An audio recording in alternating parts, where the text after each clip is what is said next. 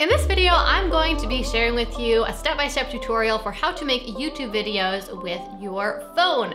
But one thing I want to address real quick first is, can you make YouTube videos with your phone? Because if you know anything about YouTube, you probably know it's pretty competitive. There's a lot of videos on this platform, and one thing I'm sure you don't want to do is waste your time making videos that nobody watches.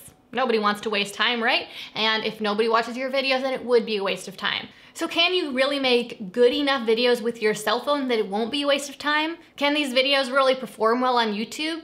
Could they build a successful YouTube channel? Well, I would say that the answer is definitely yes.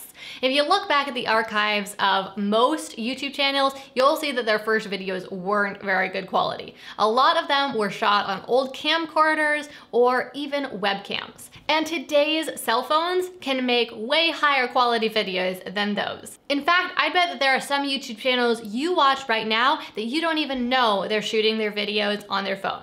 And I'll give you some examples of that throughout this video as well. Okay, so let's get into it and talk about exactly how to make a video on your cell phone. So obviously you have a camera app in your phone and you can use that in the video mode to record a video. But if you just have your cell phone and you just hit record right now, it's not gonna be as good of quality as it could be. And we wanna make these videos as good as we can, even though we're just using our cell phone. Beyond your cell phone, you'll probably want something to hold your cell phone on.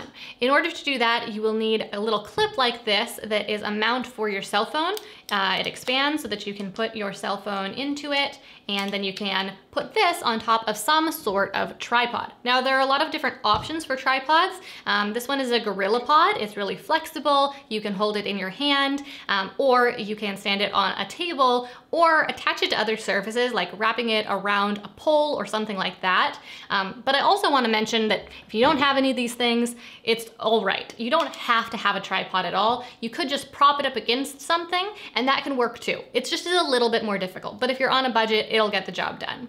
Beyond the GorillaPod, you also could just get some sort of tripod. This is a really cheap one that I picked up from Walmart for about $15 last year sometime, and it gets the job done, especially when you're just using your cell phone. It's pretty tough to put my big DSLR camera on top of here because it's not that sturdy, and it can lean to the side a little bit, but for a light little cell phone, it works just fine. You can get tripods similar to this on Amazon. I'll leave one linked down below, or of course you can invest more money into a more heavy-duty tripod, although it's not as necessary if you're just using your cell phone. Or finally, you could consider an option like this. This is called the SwitchPod, and it is great for vlogging, and you can easily transform it into a small tripod. Beyond something to hold your phone, you also may want a microphone. Now, because this is a cell phone, it has a pretty good microphone built into it, and so you don't need an external microphone. And in fact, a lot of the external microphones you might get might actually make your sound quality worse. It kind of depends on what your shooting environment is. If your room is really echoey or something like that, you might want to try a microphone to see if that helps. It can, however, be difficult to attach a microphone onto your phone because it's a relatively small object, so you'll need to get a mount for the microphone to sit on. Another option is to use a lapel mic like this. The lapel mic actually clips onto you, so you don't have to worry about attaching it to your phone, and then you just plug it into your phone. Okay, so we've talked about something to hold your phone, we've talked about a microphone, there's just one other thing that you need, and that is lighting. Now, lighting can be super simple. You could put your phone right in front of a window and shoot that way, and then the light from the window would hit your face, and you would look well lit. Then you only need to worry about your background lighting. Now, as long as your face is lit, you can leave your background dark if you want, and it can create a more moody vibe, which some people really enjoy. But if it's not quite the look that you want to go for, then you can add some lighting for your background to brighten things up and make things look a bit more cheery. Okay, so when you've got things all set up and you're ready to start filming, then you're going to be thinking about your settings in your phone that will control exactly how your video looks. The first thing that you're going to need to decide is whether you're going to be shooting with your front-facing camera or the camera on the back of your phone. Now, if you're shooting yourself, it will be easiest for you if you're using your front-facing camera. On some phones, the front-facing cameras are great quality, but you might want to test on your phone and see if maybe your rear-facing camera camera is a lot better quality, because in that case, you might want to make that work. One way that you can make that work is by putting a mirror in front of your phone so that while you sit behind your phone, you can still see yourself in the mirror. That's just a little hack you can use. But if you determine that your front-facing camera is great quality, then go ahead and shoot yourself with your front-facing camera, because it will be just a little bit easier. Now, if you have one of the newest phones, then your phone might have multiple lenses on it like this, and in that case, you can switch between more wide focus or more narrow focus. More narrow focus doesn't show as much of the edges of your scene, whereas wider focus, you'll see more of the edges of your scene. The next thing that you might want to control inside your phone is your aspect ratio, which is basically the dimensions of your video. So right now I have my video set in 16:9, so it means that it is essentially widescreen. But you could change that aspect ratio so that your video was a square, which you might want to do if you're going to share your video on Instagram, for example. However, right now we're talking about making YouTube videos, and for YouTube, horizontal videos shot just like this in 16:9 are always going to be best.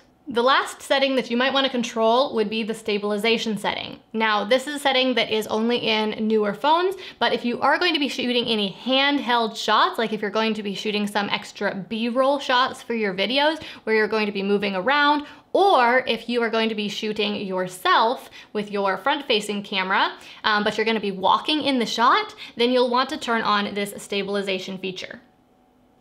On my phone, the stabilization feature is right here, and I can turn it off or I can turn super steady back on. And you'll be amazed how stable this new super steady feature really can make your shots. Okay, so we've talked about your equipment, your audio, and your lighting, and now you're ready to shoot your video. One of the main things you need to pay attention here is your frame composition. So that basically means what is in your shot. You need to make sure that it looks balanced, that you are in a good place in the shot if you're in the shot, and just that it, of course, looks level. We don't want your shot to be crooked. So once you've got your frame composition right, then you're ready to actually start filming. Now, as far as filming with your phone goes, that's pretty much all there is to it. But beyond that, all of the same things that apply to making good YouTube videos still apply to making videos with your phone. You need to make sure that your videos have a good structure, that they are interesting and entertaining, and that they're on a topic that people are actually interested in. Those things are the same, whether you're shooting with a phone or with a camera. Okay, now in this last part of the video, I'm going to show you how you can edit your videos on your phone. There are a lot of different apps out there that you can use to edit videos on your phone, but one of my favorite options is Adobe Premiere Rush. So this app allows you to do everything that you need to do in order to edit a great video. You can select different short clips that you've recorded on your phone, then you can add them to a timeline, you can play them on the timeline, you can crop these clips so that you are only seeing a part of the clip in the video. Of course, you can stop it and play it over and over again to see how it's going. You can also add graphics such as titles and other text, or other graphics that you've created separately or have purchased. Of course, you can edit those titles and add them to the video wherever you like. You can also move them around, although I don't show that right here. And then you can zoom in on the timeline. I love this feature because it allows you to really do more detail work and get things exactly how you want. You can also add transitions between the different clips that you've recorded just to add that effect. And you can also mute the clips or change the audio levels. And then you can add other media such as songs or other audio tracks to your video to make them a little bit more dynamic and more interesting to watch. Yeah, exactly. Yeah. But they won't hear it. I just wanted, oh my goodness. What have I made?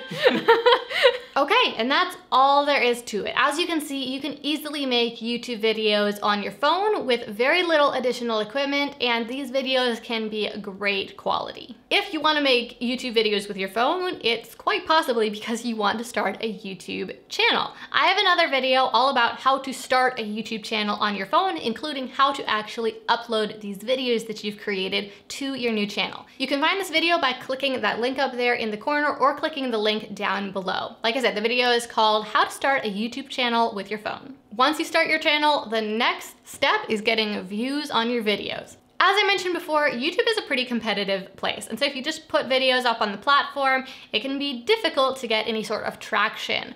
So I put together a free workshop that will teach you how to get views on YouTube with 0 subscribers so that you can start growing your channel right from the start. If you're interested in signing up for this free workshop, then just click the link down below to register and watch it on demand. Well, that is it for this video. I hope you enjoyed it. Leave me a comment down below and tell me what you are going to make videos about and whether or not you've already started your channel. Of course, if you're new to my channel and you want to see more videos like this in the future about entrepreneurship, success, and YouTube, then be sure to subscribe so you don't miss the next one. I make new videos every single Tuesday, and if you want to be notified when the next video comes out, then make sure you ring the bell so you don't miss it. Okay, well that's all for now. Thanks so much for watching, and I'll see you next time.